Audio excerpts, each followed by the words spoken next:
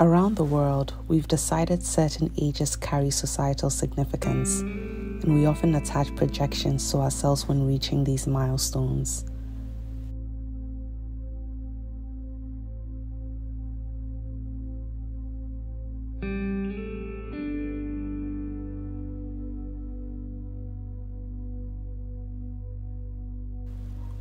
Turning 30 is one such pivotal age, burdened with personal and societal expectations.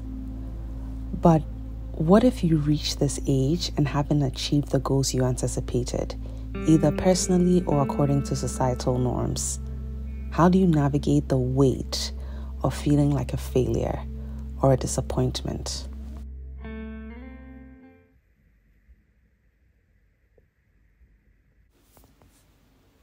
I'm writing this in anticipation of my birthday. I found a little retreat in the middle of nowhere. I tried to book it, but the owner got back to me saying she's traveling and can't host in that time.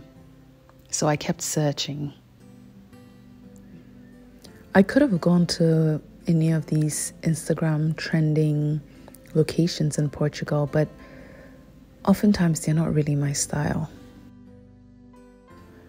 I've never been a fan of sleek modern interiors, grandiose luxury, sparkling sterile kitchens, glass railings. I like things that have only become the way they are because of time. I like history, I like texture. I love things that take a little longer but have soul and nostalgia.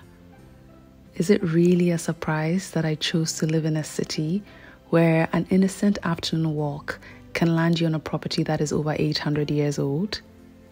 So back to my story. I searched and searched, but I kept coming back to this exact property. And I don't take no for an answer because experience has taught me, ask and you shall receive. So I went back to the owner and said, pretty please, I can't find anywhere that my spirit is yearning as much. And true to the word, she comes back to me and says, I won't be around, but let me ask my friend if she'll be willing to let you in and watch the property while I'm gone. Et voila. So here I am en route to this place to celebrate my 30th in tranquil solitude.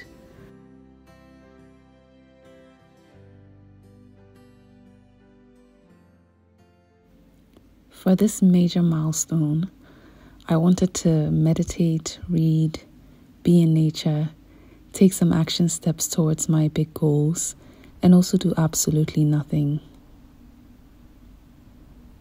While I have hit some of my achieve by 30 goals, some still seem a long way off.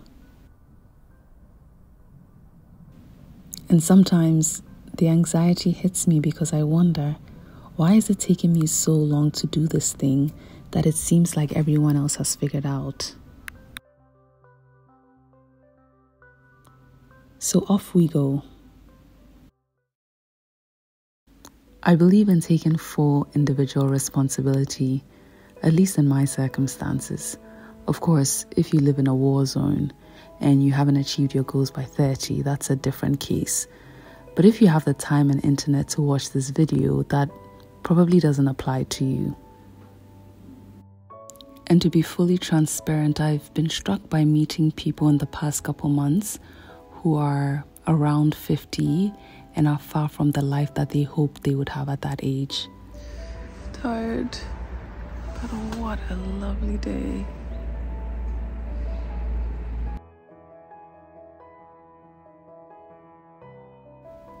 So I'm not here to say, oh, it's okay to not achieve your goals, as is the rhetoric on the internet these days, because I don't subscribe to that line of thinking. I think if there are some things you sincerely desire, keyword is sincerely, so not because society says so, but because you've done the internal work and know that your soul is calling this thing in, it's never too late to make changes to align more with those things you want. And I'm using the pressure of this new decade to realign.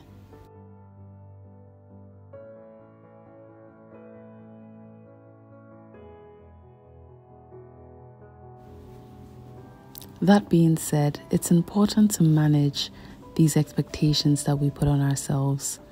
There's a difference between high expectations and unrealistic expectations.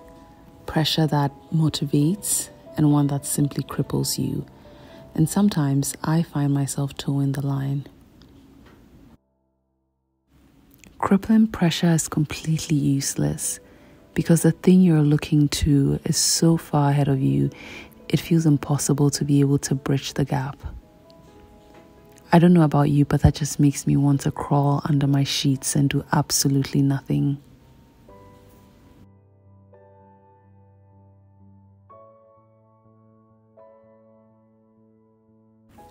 I'm more interested in the pressure that facilitates aligned action.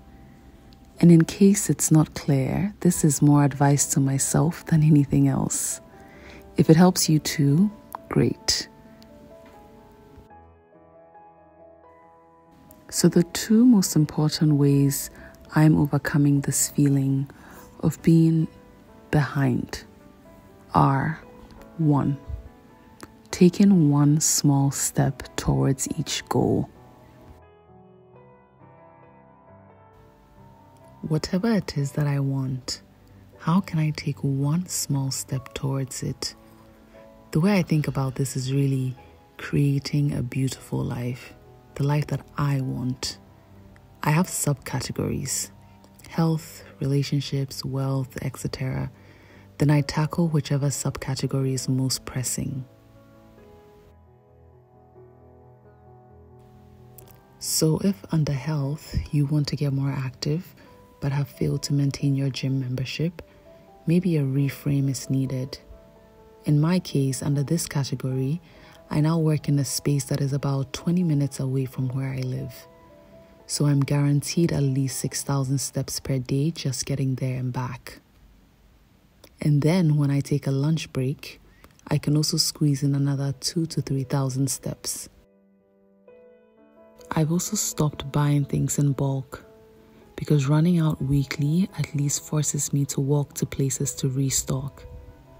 I've learned that being active needs to be linked to a purpose for me. Just working out to work out, a la going to the gym, does not work for me.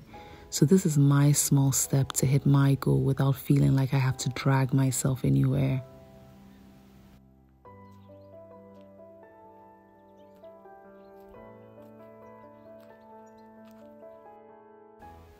The second, and arguably the most important, is being as ruthless about what I want or value in my life as I am about what I do not want or value. I learned this one from Ramit Sethi.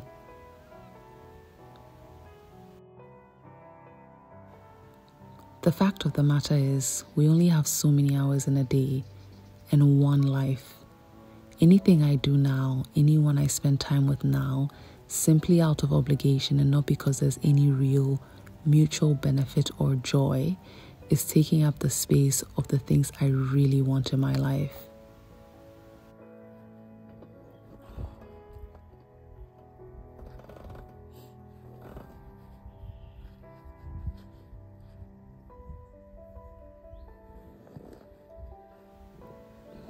I have people-pleasing tendencies, which means my boundaries could be porous, and learning this has been a game changer.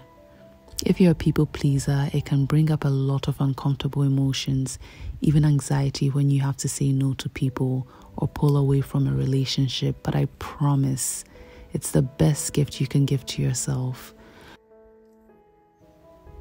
Not only will you now have the time to actually take the steps towards the things you actually like, but it's kind of like magic. Things start to fall into place, things that you only once dreamed of. This is something I need to constantly remind myself of.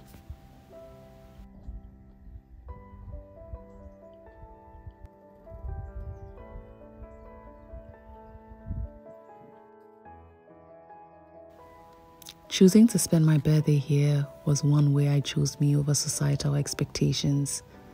I don't actually care about elaborate cake, birthday photo shoots, and the other birthday traditions. But being in nature, in a place that inspires me, where I can hear a branch crack, that to me is invaluable. So for those like me feeling a bit behind in life, enough with the sad stories. Let's take one baby step forward and let's be ruthless about what we say yes or no to.